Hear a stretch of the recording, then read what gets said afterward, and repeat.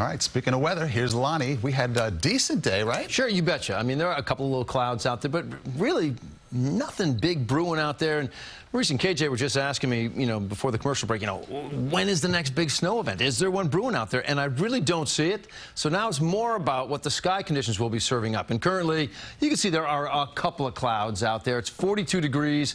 High temperature today, 45. 7 degrees above the average of 38. And around the area, there's a day where you had, some pretty good sunshine out there and temps were in the 40s, except for Monticello. You maxed out at 36 degrees. Let me show you how I see the next 24 hours, shaping up, because there could be. I don't want to make this into a big deal because it's not, but there could be a few snowflakes out there, a couple of drops for some other people. Otherwise, you're looking at another day with a sun and cloud mix, a little breeze out there.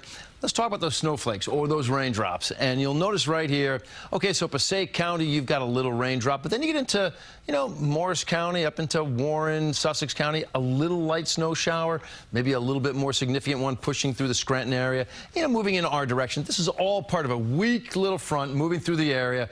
So we're not going to get much out of it. And let's talk about how the temperatures will be responding. 32 degrees, your overnight low, all right? Yeah, some clouds out there, but for the most part, a fair amount of clear sky as well. Suburbs will be dropping down into the 20s. And for your day tomorrow, I think it's very similar to what we had today. A sun and cloud mix again, 42 degrees. We're staying basically quiet out there. There's going to be another chance for a little bit of a snow shower brewing for Wednesday, but that's all coming up. Speaking of a snow shower chance, I'm going to give you a precipitation update. When is the next, significant snow event? Is it anywhere out there? And is there any Arctic air on the way? We'll talk about all of that coming up in just a bit. KJ, Maurice, let's go back to you guys. Okay, Lonnie, thanks.